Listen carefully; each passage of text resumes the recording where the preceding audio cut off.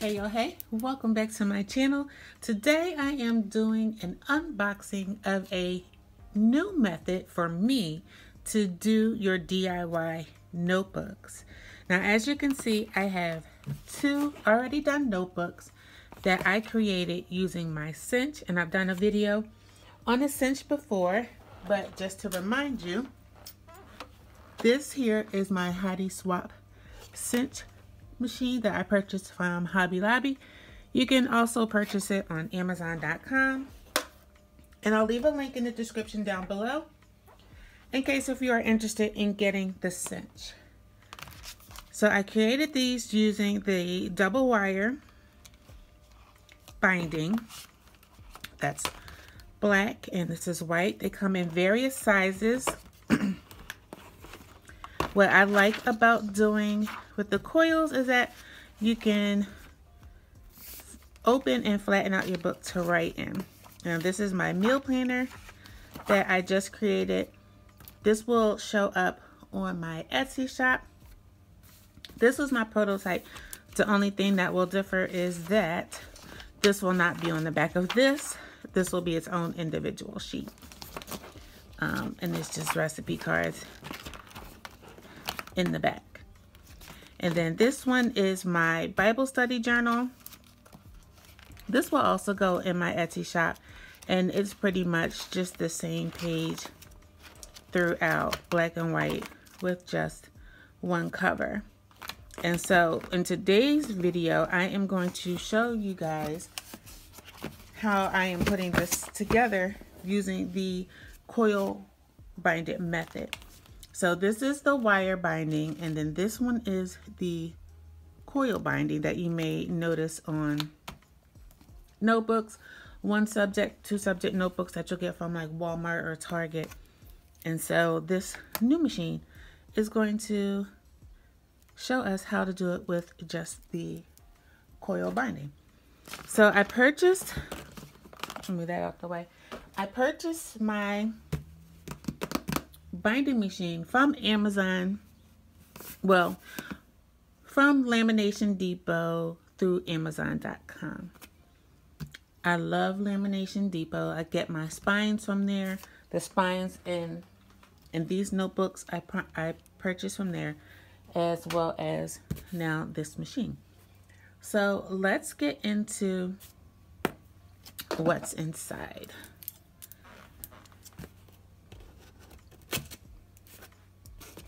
And this was somewhat heavy picking it up from the post office. I didn't have it delivered to my home because I didn't want to entice the thieves. As you can see, and I'll probably flip this around. Here is the original box, and it is created by Trubind. So Lamination Depot houses Trubind products, which Amazon sells. Got it? Either way, link in the description down below. Alright, so this was heavy, y'all. So here they are showing that they have three types of comb binding machines. They have the comb binding, the wire binding, and the coil. So I have purchased the coil. It's a personal binding machine series. This is the one I have that I believe this runs electrically, and we'll find out shortly. I'll turn my camera up. So let's get this box open. Oh, and let me just say, so this is the second time I'm actually trying to do an unboxing. I recently purchased this machine, and I purchased it from a third-party seller via Amazon. And when I got it, the inside was broke. On the side, there's like a little gadget right here. That was broken off, and it was used. And so presentation is everything. Even if I did purchase this as a used product, I would expect it to look like new. I would expect the drawer to be empty. There's no holes. When I took it out the box, holes were everywhere. And so for the first time, I actually had to give a negative Amazon review. And I felt really bad about it. But I had to let them know, like, this is not how you ship to a seller, to a purchaser, even if it is a used product. I expected it to be new. So let's see this looks like the original packaging because I can see these hard staples on the side. It's in the original box. And so I like how it has the carry-on. Although I probably won't keep it in here. Probably save the box for a little bit, but I probably will not keep it. Okay, so already I can tell that this is different because the machine actually sits inside of the styrofoam. So we have the operation guide here. This is a 4:1 standard coil pitch. Page binding capacity 440 pages. Maximum sheet size 11 inches. 12-page punch capacity. And so you open it up and it just gives you more deets and specifications, helpful hints, and the operation guide, which I will probably follow because I have not used this type of machine before. Let me get this out and then I'll be right back. All right, so here's already what I like about how they package this item is here on the side. The one thing that was broke is encased in the styrofoam to protect it. So kudos to them for that.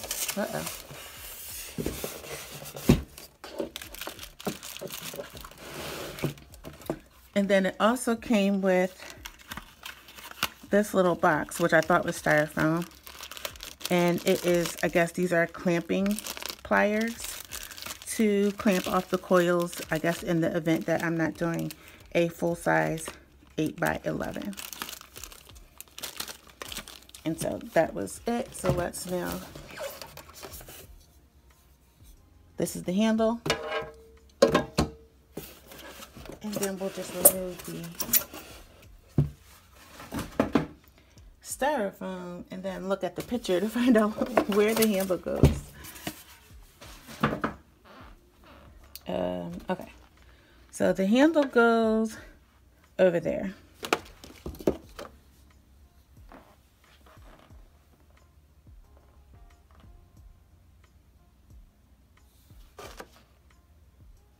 Okay, so can you see this? Okay, so you have to unscrew this. And then I will set that in and then screw it back. Simple. Simple, simple, simple. And then here is the tray. Wait, was that?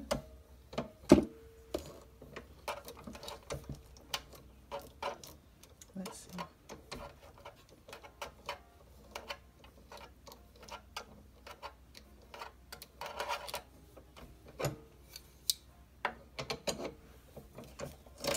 Okay, there we go. So directions, everything. So you want to make sure when you're putting it on that your handle is up in the air, so that when you actually press it down, it punches. Makes sense? All right, and so here's your dot tray, your trash tray from the hole punching. You have your on and off switch, which I did not turn it on yet. And then here we have our paper guide. This is the letter size. And I guess it doesn't give you any other option. So it's telling you about the spiral sizes. I wonder if this has to do with max binding 20-pound sheet. Sorry if you guys hear my son's voice from downstairs. This is probably telling you how many pages. And then this is telling you the millimeters versus the inches for the max guide. This is the thing I think that's going to scare me the most, because when you turn it on, it's supposed to move and you suck it in. This is called a depth margin, which does it pull out or go in or what? I don't know. Does it only move when... I don't know. But we'll figure it out. Maximum punch capacity, 12 sheets of paper. All right. So it tells you to set the depth margin based on the total thickness of the book being bound. Using a greater margin on thick documents will make them more durable. The electric coil insert can be used, inserter can be used to coil 7/8 of an inch diameter. Larger coils can be used but must be inserted manually. Empty your waste bin regularly. Before punching a document, try punching a test sheet to ensure that the machine has been set properly. To maintain your punch, spray a small amount of lubricant on a sheet of paper and punch through it, following by punching a clean sheet to remove any residue. If punching cover stock or thick paper, you will need to reduce the number of sheets per punch so you don't jam it. Awesome. What it doesn't tell you is if you push it in or pull it out. Oh, woo, there you go. Oh, and it actually kind of came up when I did that. So it says 2.5, 4.5, and there's another one that I can't see. So it doesn't tell what is the, so it's like 2.5, 4.5, and there's something else in there, but I don't know. So, okay. It said, first thing it said was get a test sheet. And I'm going to plug it up shortly. What is this? Let me go get a plain sheet of paper. So, all right. So I have my plain sheet of paper. And because it's letter size, I'm going to push it to that mark that says letter. Going to insert it and then going to pull my handle down. You hear that nice clean cut? Voila, there are your holes. It's a lot of holes, but it also says it is a 4:1, so that means there are 4 holes to 1 inch. 4:1, and so I hope that's what my coils are. One way to determine is you can manually start it and just, normally you have more than one piece of paper to make the paper stay, and you just twist it through if you need to do this manually. Okay, so this looks pretty much the size that I need. Whew. All right. So what I'm going to do is I'm going to take my DIY planner that I made using Canva. And it's pretty much going to be, I guess, a social media business planner for myself. If you're interested in a Canva account, make sure you click the link down below. This was created, you can create this particular type in the free version, I believe. Yes, in the free version, but I do have the paid version if you want to try I believe it's a 7-day free version account. Just click that link down below. There are some awesome little things that you can do outside of the paid version that I like. So I am going to sit down, punch these.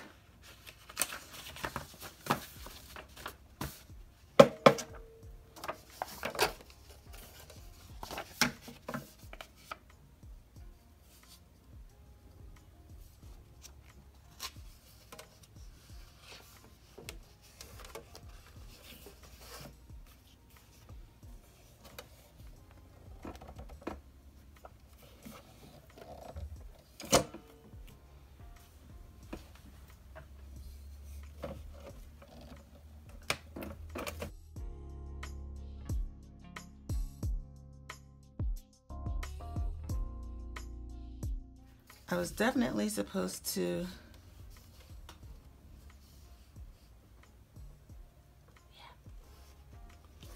I was supposed to laminate my cover. Error number 1.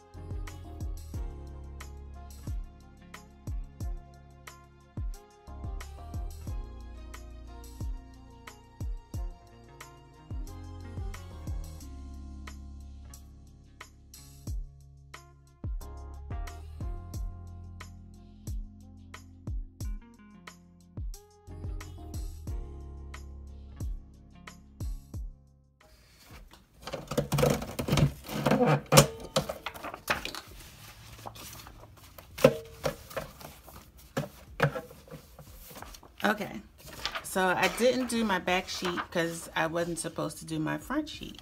How about that? So what I'm going to do is I'm going to go set up my laminator. I am using the Tamerica laminator. Is that what I said? Laminator? Highlighter? I'm using my Tamerica or Tamerica. And I did do a video on that. I will post a link to that video up above. I am going to laminate my covers and then I will come back and I will play with this thingamajigger and let's see how that works. Okay? All right. All right, so what I just wanted to show you guys real quick. I have my paper in the laminate and I already know this is going to mess up, but this is how we learn how to make our journals. And so I am using a 10 ml laminating paper that I got from Amazon. It came with 50 pouches and the dimensions are 9 by 11.5. So I am going to actually cut down some of it because I don't want it to be like super big. And so here's the product number if you're looking for that, but I'll have a link down below. And then once my laminator heats up, I'll shoot these through, then come back, then punch these holes, and then put it together. Alright guys, so my covers are laminated, and you want to make sure when you're punching your holes that you have your cover at the top and then your back side facing this way, as it would be on the book. So the one thing I do like about this here is that there's a cheat sheet. So I previously already did my holes, but because I now have that 1/4 inch, what I can do is match up. Match up. You can see the holes are on the inside, so I know exactly where I'm going to move my marker to. Boom. Right there. All right, so my marker is going to be there. That's how I know where my page is going to insert. And because this is 10 mil, I'm just going to do it by itself. I know it's going to be off on the cover page.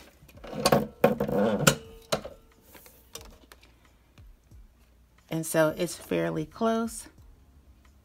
And pretty much I am okay with it because that part is sealed. So those are the only open holes. And so here, we'll just do this one.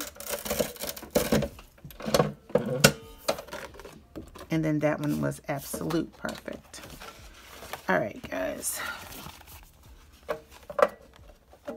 And so I did trim it down. I only left a little edge, and I will actually go back and trim it. Actually, I think I want to put this through the laminator one more again. Normally I do it like 2 or 3 times, but because of the time of the video, I only did it once, but I think I want to do it again. All right, so I put it back through and I grabbed my corner chomper because these points over here are edgy. And what you want to, what you want to, sorry for the ring glare, make sure is that when you're doing your laminate, see right there, make sure you don't cut too close, which I did, which is why I wanted to put it back through. And that you don't cut too close to it. So it's probably best to cut it after you're done. All right, so this may not go through with the corner rounder. I am doing the, actually only want the 1/4 inch. It has a 1/2 and a 1/4 inch on here. And I only want the 1/4 inch. So I have my scissors. Oh, it did cut through. I have my scissors to, but it didn't want to open back up. Have my scissors to go back over it. But hey. All right. Booyah. I didn't even need that. All right. She believed she could, so she did. My social media. And this is not like officially my business journal because I will be doing a business journal, business planner. But this is just one. So I'm going to have a whole line of planners. So make sure you guys stay tuned. Make sure you are following me on Instagram, as well as Facebook, as well as YouTube. Click that like and subscribe button so that you guys will know when things drop. All right, so let me get this power cord situation going. Let me find out where it goes.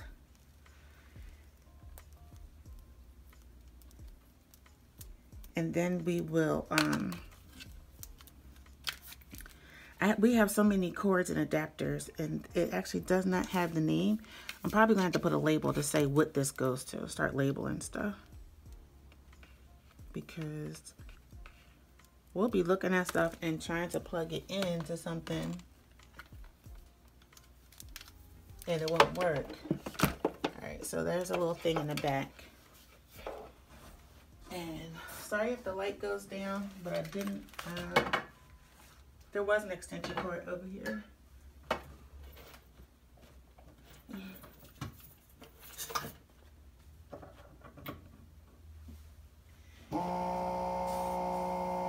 Oh, shucks. It was already on. Slow down. See, this is what I'm talking about. I think I'm going to be afraid of, because y'all see how that thing just went? That makes me nervous. I'm a scary person. All right, so I'm going to start it because I don't know how this thing works. So I'm going to put it through.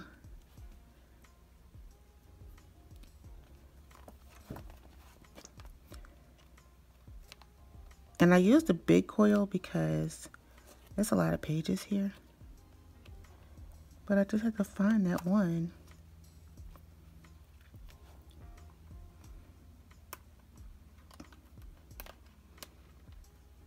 Okay. Ay, ay, ay. Get in there, girl. Get in there. All right, there we go. There we go.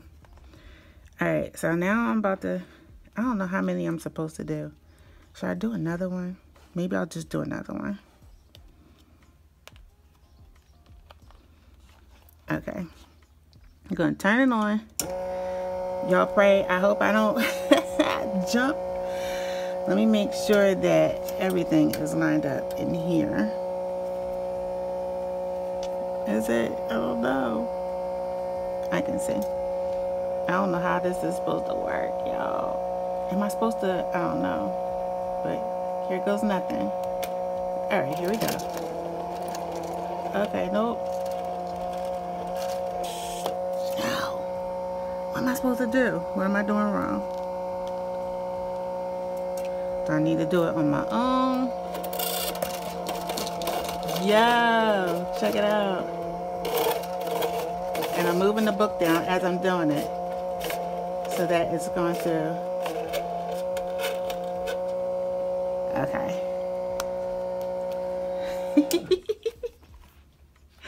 I'm cracking up, y'all. It definitely scared me when I did it. So I'm just turning it so that I could get it towards the back, and then I'm going to clip it or clamp it. Now, that the one thing that I did not do is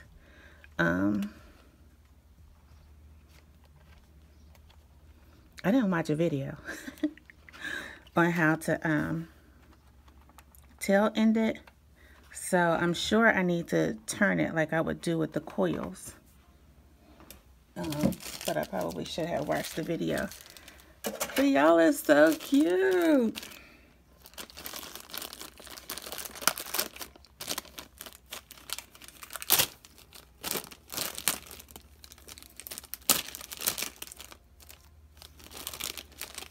It's so cute. Now this is a little different. This here has a I don't know what this is. I might need to watch a video. A video to see how to cut this off. Now this, I don't necessarily want it cut. I just want to turn it.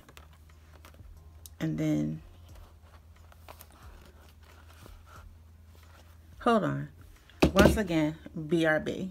Because I want to make sure I'm telling y'all right. Alright, so I watched a video to see that I was supposed to let it go through the other side. So let's see if it will. Yeah, there we go. There we go. So that is overhang on both sides.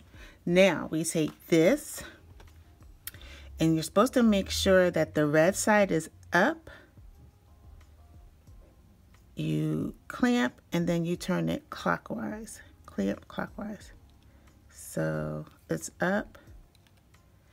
And I'm going to put it, wait, am I supposed to hold it this way? Hold it this way. And so, I don't know what part is supposed to clamp. Y'all are finding out right with me. And that is what I love about my channel. Is that we are learning together. So I am clamping and turning that way. Okay. So how do I do it with this? So that worked. Wait. Can I get it in here? Let's see. So this is where I have it. And I'm clamping. Oh, it clamped all the way. I couldn't even turn it. I tried to clamp and turn. Let's see if it will allow me to. But it would need to turn counterclockwise so that it goes on the inside there. All right, so I kind of gotta do a little bit more practicing with that part. But here is the actual planner. As you can see, it opens, it flips. I have my notes, my monthlies, my weekly plans, 3 goals for the week.